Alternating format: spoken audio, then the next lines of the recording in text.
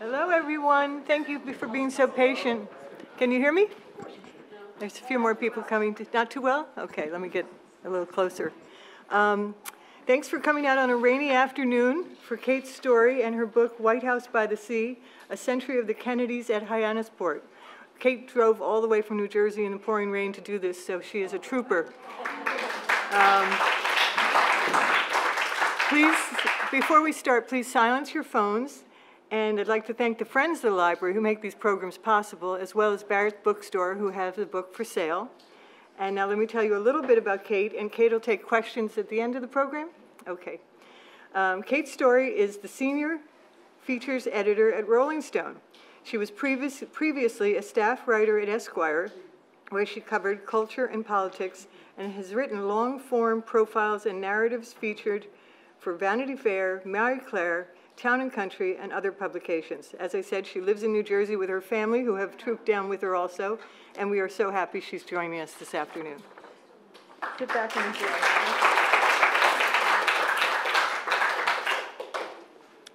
Thank you so much for having me, and for everyone who made it here in this off and on rain, which we drove a little bit through. It's been an amazing summer to talk to audiences about this book, which I started back in the fall of 2019. I was working at Esquire magazine, as I said in my introduction, and I had just written an article about JFK Jr.'s George magazine. I don't know how many of you remember that magazine from the 90s, about pop culture and politics, which are the beats I cover. So I'd written an article about that magazine and had a conversation with a book agent about possibly tackling a book about Hyannis Port. So that's how it all began. Here's a glimpse at my last few years. I spent 2 summers in Hyannis Port with my husband and my son, who are here today.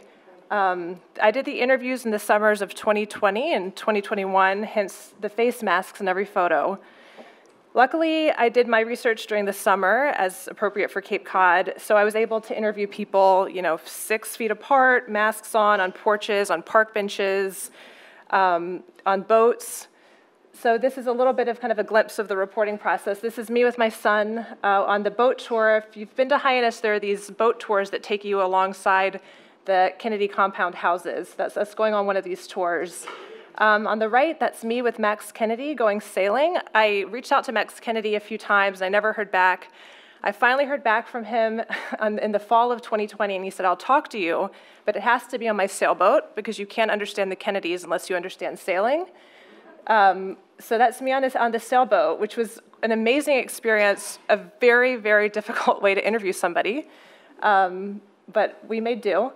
So the book covers 100 years. So the Kennedys' history in Hyannis Port starts in the 1920s, and the book goes all the way up until today. So I was covering 100 years of history. So in addition to the interviews I did, I talked to about a dozen members of the Kennedy family and about 100 of their friends, neighbors, staff. I had to also dig through a lot of local archives, went through old local newspaper and magazine articles, property records, letters, old oral histories to tell the stories, particularly of the older years. So this is me in one of the local libraries on Cape Cod, the Sturgis Library. If anybody's familiar with it, it's just this beautiful old library there where I did a lot of my research. And that's my son, who was by my side the whole time.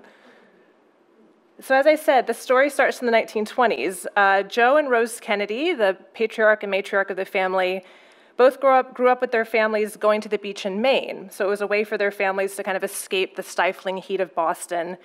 And when they got married, they started looking for their own place to spend their summers with their growing family. They started in Cohasset, outside of Boston, but Joe wasn't accepted to the golf club there on account of being Irish Catholic. They kind of experimented with different communities within driving distance of Boston. Rose Kennedy went on a shopping trip for her birthday, and that's how they kind of stumbled across Hyannis, and that's how they ended up in the neighborhood of Hyannis Port. So this is one of the summers they rented this house called Malcolm Cottage. These are the kids in the water. That's Rosemary Kennedy, JFK, Eunice Kennedy at the time, Joe Jr., and Kik Kennedy. So they ended up buying the house that they had rented for the couple of summers, and they did a massive renovation, doubling it in size. So this is in the backyard of the house. That's Joe Jr. and JFK. The Nantucket Sound is kind of right to the right of them. The house is behind them. So the Kennedys, there was kind of a mixed reaction when they moved into town. Joe Kennedy was a very big personality, and people kind of didn't quite know what to make of him. Rose Kennedy very much kept to herself, but the kids made very fast friends with their neighbors. These are some of the neighbors who they were very close to in the community. Also, as part of the renovation of the house, they built a movie theater. Joe Kennedy at the time was working in movies, and it was very important to him to have kind of the state-of-the-art movie projector in his basement, and about 50 people fit in the basement, and they would have movie nights, and they would invite all the kids from the neighborhood, the families of the staff, and they would all kind of cram into this movie theater to watch movies. So this is one of the movie nights. As I've kind of the way I thought about this book is it's certainly a book about the Kennedy family, but more than anything, it's a book about a community. It's a book about how they fit into this community. And so I thought a lot about, and I wrote a lot about in the book, about the neighbors who had a really big impact on them, who have perhaps not been included in other books about the family. So it was, to me, this is really a book about a community more than anything else. So Nancy Tenney is a longtime neighbor of the family, is this woman in the beautiful dress. And I kind of was able to really think about the family through her eyes as I did my reporting. I did my research, thinking about her experience with this family that was kind of growing and growing in stature and importance as the decades went on, and what it was like for her as a neighbor to see the change in her best friends in this family was one way I was really able to kind of do my reporting and research in a way that I was able to relate to it. This is Joe Kennedy again. After his son, Joe Jr., died in the war, he donated money to the town, and they made an ice skating rink in Joe Jr.'s name. So this is him doing the dedication there. This is Rose Kennedy. I get asked a lot who I most like learning about or who most surprised me, and Rose Kennedy is certainly up there. She's JFK Jr.'s mother, and she's of course always in the history books. She's always there. She's always kind of presented as kind of stoic and strong and kind of an important part of the family, but also kind of a little cold, a little removed. And I found, thinking about her as a mother, as a neighbor, I was really able to kind of see a different side of her. She really opened up when she was in Hyannis Port. Some of the stories her neighbors told about her were incredible. Like she was really able to let her guard down when she was there in a way that I think that she's really not portrayed in many other portrayals of the family. As I said, it's really a book about a community, and some of the neighbors in this community I was very fascinated by. This is Eugenia Fort's. When I first went to Hyannis Port, I noticed that there's the one public beach in town is named not for the Kennedys, which is the family so closely associated with the place. It's named for Eugenia Fort's. She was one of the founding members of the Cape Cod chapter of the NAACP, and she was a neighbor of the family and worked for many of the family's neighbors as well, and had a huge impact kind of throughout the family's history there. And learning about her, I found really interesting as well. So this is Jackie's first trip to the compound. The way it was described to me from neighbors and kind of through the local news archives, this is when everything changed, was this visit. The family was well known. Joe Kennedy worked in movies. He was an ambassador. There was certainly a lot of attention on the family through the years. But this weekend was after JFK Jr. It was announced that they were engaged, and he brought her back to the house, and the phone was just ringing off the hook. People were so excited to see who this young bachelor senator was engaged to. And he brought her back, and the edge of the street was just lined with newspaper reporters and photographers, and these photos appeared in the Boston Globe as well as other local newspapers. And this is really when this family and this community shift into really a very public kind of fishbowl type of place. This is during the campaign. This is inside the big house. The big house is the first house I mentioned that Joe and Rose Kennedy bought. This is in the corner of it. You can see it's right on the water. You can see back through the window. By this time, though, JFK and Jackie had bought their own house, and his brother, Bobby Kennedy, and his wife, Ethel, had bought a house as well. And the three houses all have kind of connecting yards. When you think about a compound, I think you really think about these huge houses behind big gates, big fences, kind of all built together. These were just three separate houses that the family was able to purchase at 3 different times. There's no big fence. There eventually was a fence built around the JFK house, but These are just 3 houses they were able to kind of purchase, and that when JFK was elected president, it started being called the Kennedy compound. So this is the morning of the election. I tell the story in the book of the night that he was elected, and I'll read a little piece of that now. And this was the only picture taken that day. It was kind of hectic to get everybody together. Okay, here we go. So JFK was actually in Hyannis Port the night that they were waiting for the returns to come in. They had turned his brother Bobby's house into a kind of a command center, but this is the big house where the kids were kind of sleeping and to get away from all of the hubbub of the reporters and everything. In the Armory in downtown Hyannis is where all the reporters were. So the reporters were kind of making calls back and forth to these houses to see how things were going there to add to their reports.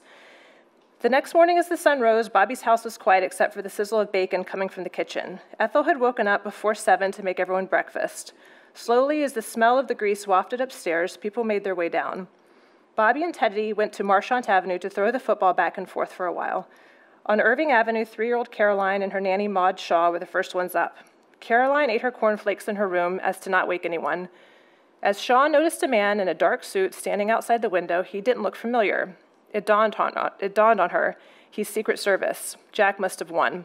Caroline insisted on going to wake up her father then. When you wake him up, I want you to give him a nice surprise, Shaw told the little girl. Will you say, "Good morning, Mr. President," this time? They went down the hall and knocked on Jack's door. They cracked open the door to find him sleeping. "Good morning, Mr. President," Caroline said excitedly to her father. "Well, now is that right?" he said, looking over to Shaw in the doorway. "Am I in, Miss Shaw?" "Of course you are, Mr. President," the nanny told him. So this is... After that morning, at his own house, he ran over to the big house, and they all got together for this one photo. Joe Kennedy had kind of notedly stayed out of all of the campaign as much as possible, and he did not want to be in this photo, and Jackie kind of pulled him in, so that's him there in the middle with Rose Kennedy. Let's see if this works. This video works sometimes, but not all the time. Yeah, so this is one of the White House videos you see. All of the neighbors I spoke to in Hyannis Port remember so vividly the sound of these helicopters coming on Friday afternoons. So when JFK was in the White House, he would still come to Hyannis Port on the weekends in the summer and would land here on the edge of the property with his brother, and they would come, and the cousins and the kids would all kind of run to greet him. And often neighborhood kids would come down as well to kind of wade it into the street and to kind of see this incredible spectacle. Grab a quick sip of water while we watch.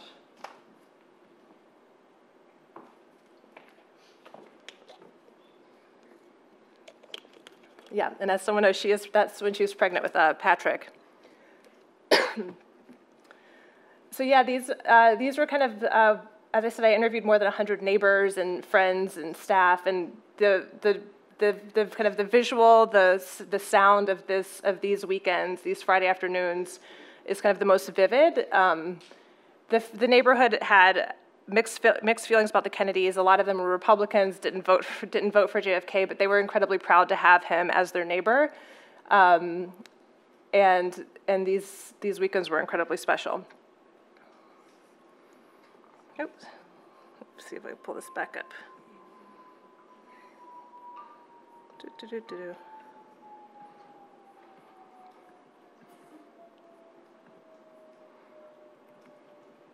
Sorry for the quick.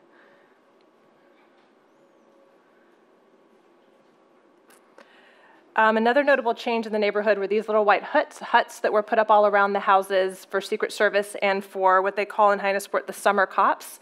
Because the population explodes in the summer anyway, they increased the police force with these summer cops, many of whom I spoke to for the book. And the summer cops and the Secret Service would kind of post in these little huts around the properties and check for stickers for the neighbors to let them through. So this is Irving Avenue. So the president's house is right behind there, and Longwood Avenue, which is right kind of in the heart of Hyannis Port. And this is the Yachtsman Hotel. I heard wonderful stories about the Yachtsman Hotel. This is where most of the press stayed during the White House years. Pierre Salinger, who was press secretary for the president, would post up at the piano there and sing and kind of regale the press with kind of entertainment the nights after these press conferences at the Big House. And I also spoke to Alan Alda, who was actually very early in his career in a comedy troupe, performed at the Yachtsman. He actually did JFK impressions with his comedy group. He remembered it very, very well. He remembered kind of exactly what the Yachtsman Hotel looked like inside, and they would have somebody else pretending to be Khrushchev, and they would kind of do these back and forths after the real press conferences there. So this is that's Bobby Kennedy, of course, with some of his kids in front of his house. So this is the house behind the Big House. This is they still call them the RFK house, the JFK house, and the Big House is what people still refer to them as. So they really tried to keep business and personal separate as much as they could, but when JFK became president, of course, that was unavoidable. It was unavoidable to bring business to Hyannis Port. Because JFK's house is actually relatively small, he would have to, when he had meetings, this is a cabinet meeting, he would have to do them in his parents' house. So this is the living room of the Big House. You kind of see Rose Kennedy's very floral decor with these very serious-looking men in their suits. This is JFK Jr. He was another one I really, I spoke to a lot of his friends and cousins. I heard really incredible stories about how important Hyannis Port was to him, particularly as a child. It was really a kind of a place to get away. There was so much attention paid to him his entire life, really starting at childhood, and this was a place where he could kind of get away from it.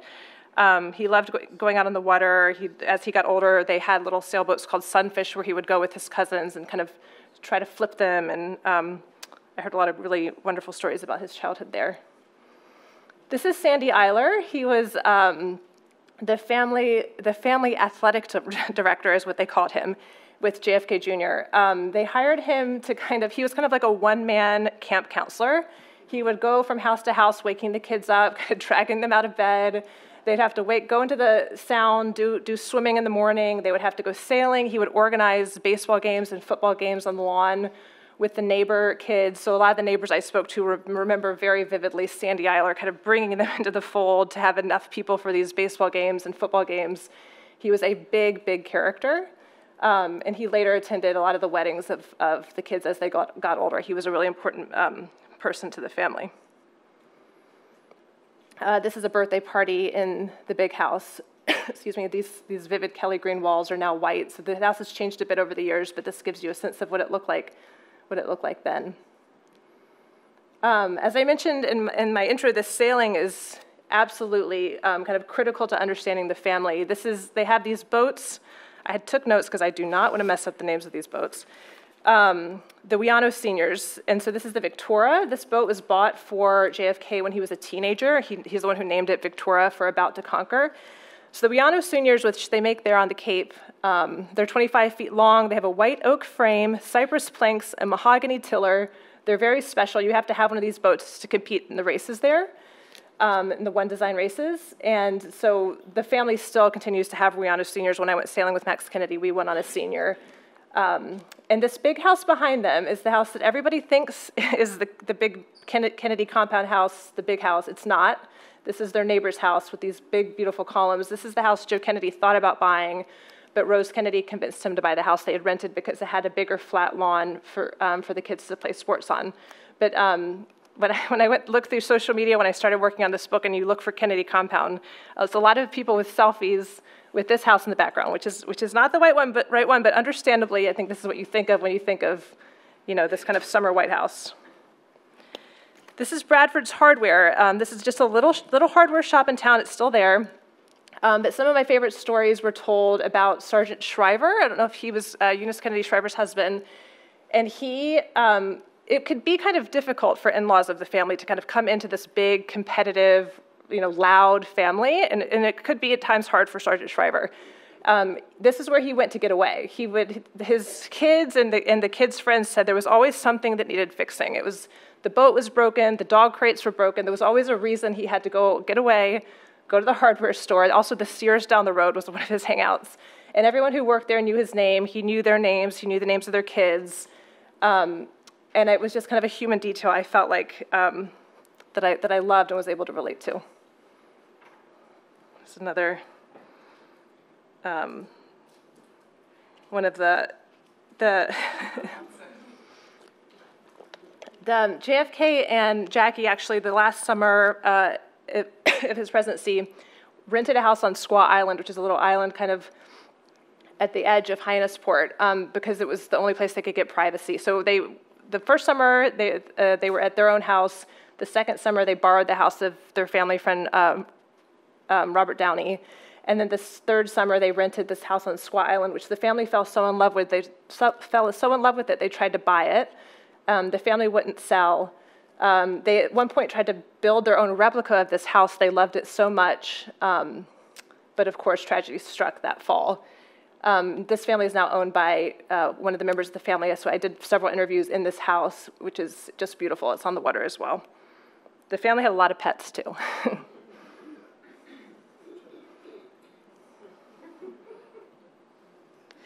The Kennedys also brought a lot of celebrities with them to the compound. This is Frank Sinatra and his girlfriend at the time, Mia Farrow.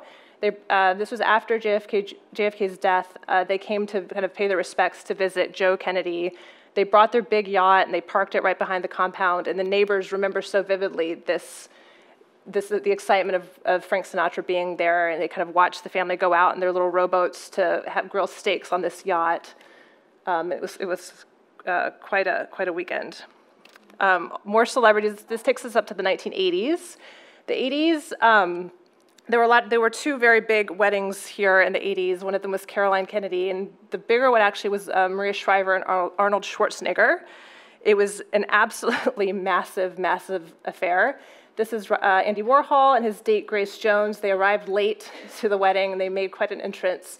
Andy Warhol wrote in his diaries that it was a scene like he'd never seen in a church before. This is JFK Jr. really continued to go to this house after his father died. Jackie continued to bring the family to the house for a number of years until she bought her own house in Martha's Vineyard, a much bigger, more private property. But even after that, he continued to come. The house was left to him and his sister, but he was the one who used it the most. I was told great stories by his friends. He worked on a scuba diving excursion trip one summer, and they went hunting for pirate treasure. And there's a great story in the book that I will not spoil, but he absolutely got very close to finding real pirate treasure on that weekend. But as I said earlier, this was a place where he was kind of really able to get away from things. Excuse me? This house right here. This is on the beach. I'm actually not sure which house is behind him here. Oh, his parents' house. Excuse me. Yes, the parents' house that he bought. So after they bought that house, and they kind of for the rest of the presidency went to Squaw Island for these 2 summers. They kept ownership of their house. Yeah, they did. Thank you. Yes, it's a good question. And this takes us up to today. The family continues to go there, and in fact, it's continued to grow, and more members of the family continue to go. There are the 3 main houses. The big house is owned by the Edward M. Kennedy Institute, so it's mostly closed to the public, closed to the family. Every once in a while, they will hold events there. Ethel Kennedy still lives in the house she's had for a number of decades. Her family still comes to visit her there. She has guest houses on the property, so I spent time interviewing members of the family there in her house. The president's house is also owned by a member of the family. It's a private property there as well. Patrick Kennedy and his wife Amy Kennedy own what had been a garage, and they converted it to a really lovely property. It had been the garage on the big house property. So that Kennedy compound from the outside looks a lot like it always did, and the family still goes sailing on the Wiano Seniors. This is on Thanksgiving, them piling all in. That's Max Kennedy in the yellow. He's the one who took me sailing. And some of the other traditions remain, including football on the lawn. This is Thanksgiving weekend a few years ago when the family shared this photo with me. And that's the house I mentioned that's not the Kennedy compound. The McKelvey house is the one over there on the side. This photo is kind of taken from the point of view of the big house, so you can kind of see what they look out onto, the water. Nantucket Sound's right behind there. And that's it. Yeah, I wanted to give plenty of time for questions and for people to share stories. As I've found as I have gone around and done these talks, people have had such wonderful memories of the Kennedys themselves, and so I always want to leave plenty of time at the end for people to share stories or ask questions, so that's it.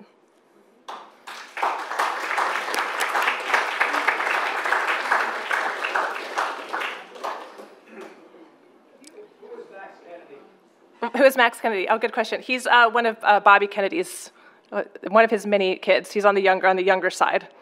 Yeah. Quiz, I can do it. So this is Ethel Kennedy. This is Steve Smith. What's kind of fun about this picture is most family pictures, you kind of stand next to your partner. They're all kind of mixed up because it was kind of the chaos of the day. So it's Ethel Kennedy next to Steve Smith. There's Eunice Kennedy Shriver kind of perched on the chair. This is Jean Kennedy Smith. So Jean Kennedy Smith's husband is Steve Smith. It's Joe and Rose Kennedy. JFK in the middle. Bobby Kennedy next to him. Jackie, of course, sitting down. Did I miss these? I sometimes mess up Jean Kennedy Smith. Yes, Sergeant Shriver's here. Joan Kennedy, Ted Kennedy, and Peter Lawford. Oh, and this is Pat Lawford, of course. So Pat's kind of next to Sergeant Shriver, and then Sergeant Shriver, Joan. Joan is was the wife of Ted Kennedy, and then Peter Lawford. And this is in kind of the living room, one of the living rooms of the big house. And Jackie Kennedy kind of disappeared right before this to go for a walk on the beach because she was very overwhelmed, and they kind of brought her back in for this photo. Yes. It was, no, I did not, very sadly, because I did the book during COVID, so it was even more closed for COVID. So I did go into Patrick and Amy Kennedy's house, which is on the property, and I kind of walked around. I was able to see the property, but that big house remained elusive. No. In Bobby Kennedy's house, Ethel still lives there, and the JFK house is owned by one of Ted Kennedy's kids, but the big house is empty, except for events. Family? It's owned... Do they still own the property? It's owned by the Edward and M. Kennedy Institute, so the Institute owns it. And Ted Kennedy's widow, Vicki Kennedy, is kind of involved with the Institute, but the family doesn't own the house anymore. It's owned by this Institute. So the Institute is a foundation? Yeah, it's kind of done in his name. And so the Rose Kennedy always wanted that house to be open for tours. She wanted it to be open for the public, but this house these houses are at the end of a very residential street with no parking. The houses are pretty close together. It would be very hard to make it into any sort of like historic home that you would have, like the birthplace of JFK. It would be very hard to do something like that with it. So they have struggled deciding what to do with it over the years, and so it's kind of remained in limbo since Ted Kennedy's death. But they're trying to figure out the best way. Not walking tours. No walking tours. They're hoping to do that, actually. I've been told that they're hoping to do that. And they do have events there for some of the family members. Relatives have held events there. It might be a hell of an income producer if they open that door. Yeah, I know. A lot of people would like to see it. It's true. Yeah, so Ted Kennedy had a house on Squaw Island with his wife Joan for a number of years. And then when they got divorced, she ended up taking that house, and he moved in with his mother, Rose Kennedy, after his father died. Ted lived with his mother in the big house. So in the book, I really talk about how he kind of becomes the patriarch in the family, kind of symbolically, and also by moving into this house. And it really changed things. It had been very quiet for a while with Rose living there, and then he comes, and he was single at the time. It kind of livened up the place. There were big parties. It really changed when he moved in there, and he lived there until he died in the house. Yes. That's a good question. It was hard at first and then became easy. It's a very private community, very understandably. So a lot of the neighbors decided like generations ago, we do not talk about our neighbors, for good or for bad, we just don't talk about them. I was able to talk to a few members of the family kind of early on. Carrie Kennedy and Tim Shriver, the two first I talked to, and then they would introduce me, okay, you have to talk to my cousin, you have to talk to my brother. And then I went out there for these 2 summers, and I met a lot of people just from being there. So I'd be doing an interview, kind of walking down the street, and they would say, oh, you should meet my neighbor. And then I would get emails, oh, I heard you're doing this, I'd love to talk to you. And so it kind of snowballed, and suddenly I had kind of more than I could barely handle. But it took some time. It definitely took some time. A lot of these families, too, a lot of the people realized in some ways this is kind of a very specific angle, and for some of them, kind of a last chance to tell their story for people who knew the president, were getting up there in age, and it was incredible to hear their stories in person. So when Ted married Vicki Kennedy, I was told that there was kind of a makeover done on the house, so kind of a refresh. So those Kelly green walls are white now. They kind of reupholstered some of the furniture. They made it kind of more modern and livable, particularly on the first floor. A lot of the main pieces. They called the Pope's couch, which was the couch the Pope had sat in that they moved into that house, remains there. Some of these kind of big important pieces remain there, and there's bits and pieces of it are. It's not exactly as you see in these photos, but there are kind of echoes of it. Oh, good question. I used to know exactly how many bedrooms. It's like 11 or 12 bedrooms. On the first floor, there are 2 bedrooms. That JFK's bedroom had been on the first floor, and his brother, Joe Jr.'s bedroom, had been on that floor. Upstairs, as you go upstairs, to one side of the stairwell is the family bedrooms, and the other end is the staff quarters, where people worked with them, where their bedrooms are. So it's something like 11 or 12 bedrooms. And it's just those 2 floors. There's an attic that's mostly used for storage, and then the basement, which has the movie theater. Yes, definitely. And some of them were very, very young, and they kind of remember Rose Kennedy lived well into her hundreds, too, so a lot of people did remember her. I also was able to use this incredible oral history project that Ted Kennedy kind of commissioned right before he died. He wanted to preserve the memories of the big house and of the family's history in Hyannis Port. It had never been made public. One of my sources is the one who was the journalist who did the interviews, particularly with a lot of the neighbors who have since passed away. And he mentioned this incredible oral history project to me, and I was like, well, I've never heard of this. And I'd asked the library, and they said, well, we don't know about it either. It turned out it had been kind of sitting in the corner of the library, and nobody had archived it, no one had done anything with it. It took me more than a year to get all the proper permissions for them to open it, and I got it like a month before the book was due. One of the interviews was with Nancy Tenney, who was the neighbor I mentioned with that beautiful dress in that photo. She had lived in the house across from the family, had lived there as long as they did. She moved there the same year they did. She had passed away a couple of years before Ted Kennedy, and she gave kind of all of her memories of growing up next to the Kennedys in this incredible oral history project, and I spoke to her daughter, who shared her memories as well. But so kind of I pieced it together with oral history projects and interviews and things like that. Oh, it's amazing. Yes, many. It was great. Babysitters, a piano player, people who work security for the family, all sorts of people who work there. It really provided an important perspective. I wanted to make sure that I was telling a full kind of 360 view of the family. They were, yeah, they mostly were, yeah. Yeah, they were great about it. I'm a journalist, and I approached it very much as a journalist, that I said, I'm doing this project. I'd love if you would participate, and if you don't, that's okay. I'm still doing it. And they were great. I was able to talk, as I said, about 12 members of the family, and a lot of them, they did introductions to the neighbors. Some of the neighbors I, of course, met on my own.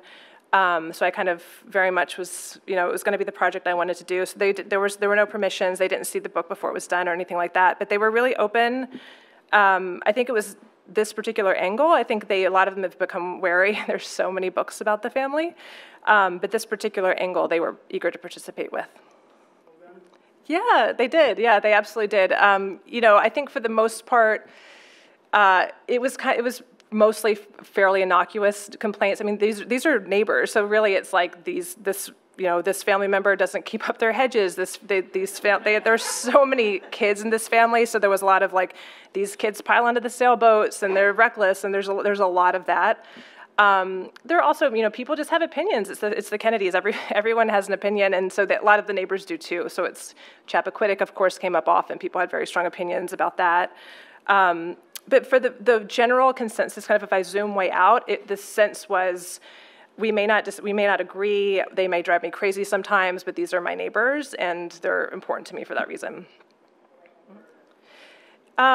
It's very hard to find new information about the Kennedys, for sure. As I said, there's been so much written about them. Some of the details I was really kind of eager to learn more about that I feel like are kind of brushed over in bigger histories of the family were Rose Kennedy details, and also Rosemary Kennedy, who's the daughter who had the lobotomy. She had the lobotomy when she was in her 20s, and then kind of was gone for decades, and then came back at the end of her life. After her father died, her mother brought her back to Hyannis Port. And then the neighbors had incredible memories of her, as did her nephews. The Shriver men, in particular, shared these very vivid, really incredible memories of her and talked about how much she inspired their careers. And those stories were just stories I felt like I hadn't heard, I didn't know about. I loved hearing about them. Thank you.